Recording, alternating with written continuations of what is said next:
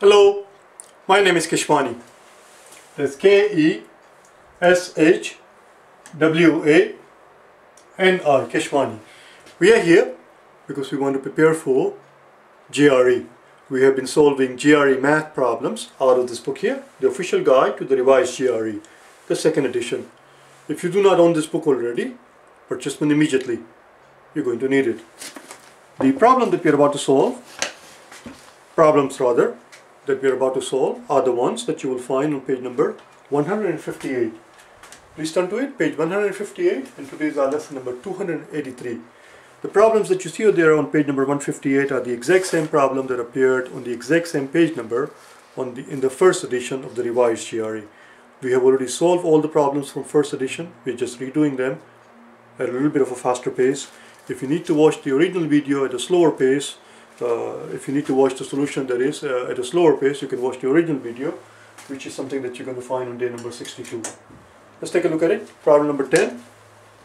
As I said, this is the same exact thing that we did on day number 62. We're given a parallelogram, OPQR. OPQR, we are told, is a parallelogram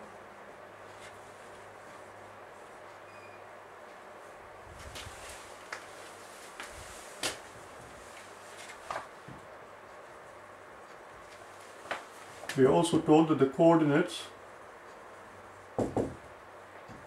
of point P are 2 and 4. We are told that coordinates of point Q are 8 and 6. The question is, what are the coordinates of point R?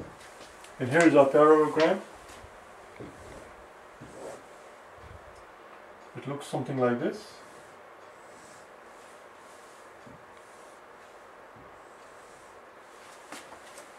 This looks something like this. Let me redraw it a little bit better.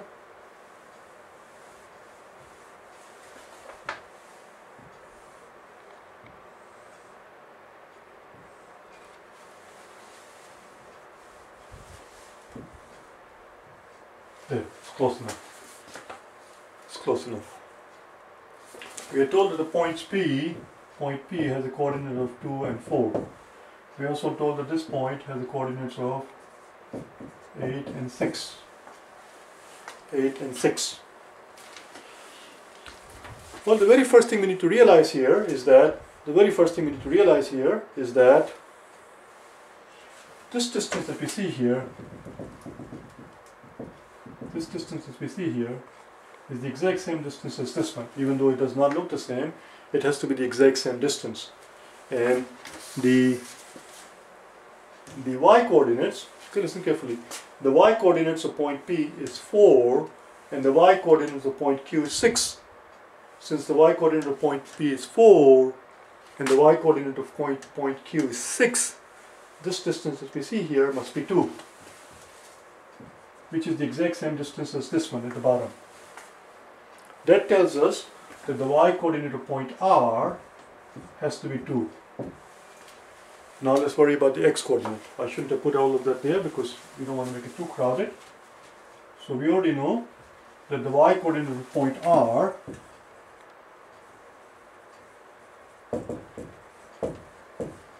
has to be 2.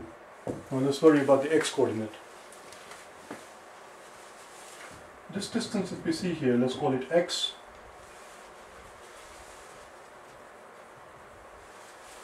This distance that we see here, from here to here, let's call it y. And this distance, let's call it z. What do we notice? We notice that x plus y plus z, x plus y plus z has to be the x coordinate of q, which is 8.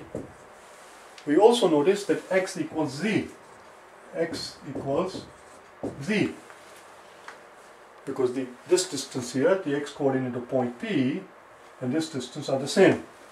Since x equals z, and we know that x equals 2, distance x is the x coordinate of point P, which is 2. Since x equals z and x also equals 2, that means z equals 2. Therefore, if x equals 2 and z equals 2, y must equals 4. Y must equal 4, which is this part right here. This distance is 4, which means this distance from here to here is 2 plus 4, which is 6. So it is 6 and 2. 6 and 2. That's it. That's all there is. Now, like I said, if you don't like it, if you thought that this was going a little bit too fast, that I did it in a little bit of a haste, it was by design. If you need to go at a slower pace, you can watch the original video on day 62. That's it, we're done. Let's do the next one. Number 11. Number 11.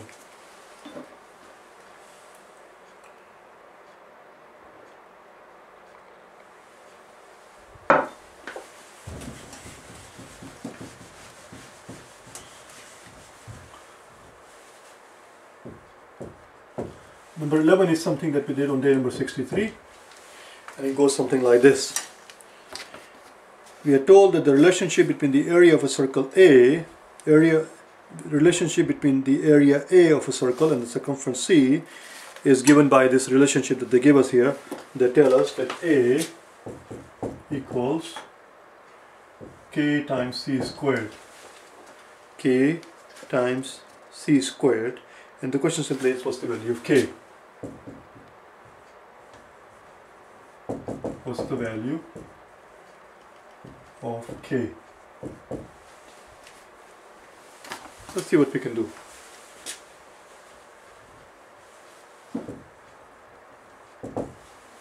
Well, A is the area of the circle, which we know is equals to pi r squared. C, we know, is circumference of a circle, any circle, which is equal to 2 pi r. So we can substitute back in here. So A, we are told, which is pi r squared, has to equal K times the square of the circumference, and circumference is this part right here. So it's 2 times pi times I, we take a square of that. Open the parentheses here, so we get 2 squared, which is 4, pi squared, and then r squared. We are interested in solving for K. So let's multiply both sides by 4 times pi squared times r squared. So here we have pi times r squared over 4 times pi squared times r squared. So everything drops out from here. This entire part drops out, and we're left with K. And K would equal to, well, what do we see? We see r squared on the top, and we see r squared on the bottom. And we see pi divided by pi squared, so the pi drops out, and it's just 4 over pi.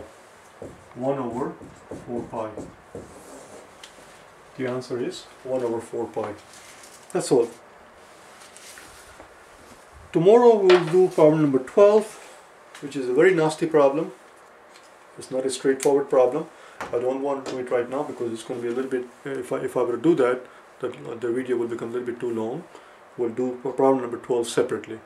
It's the exact same problem that we did on day number 64 if you're interested in watching the original solution. But the original solution is going to be a little bit longer. It goes at a slower pace. I will see you tomorrow, okay? Bye now.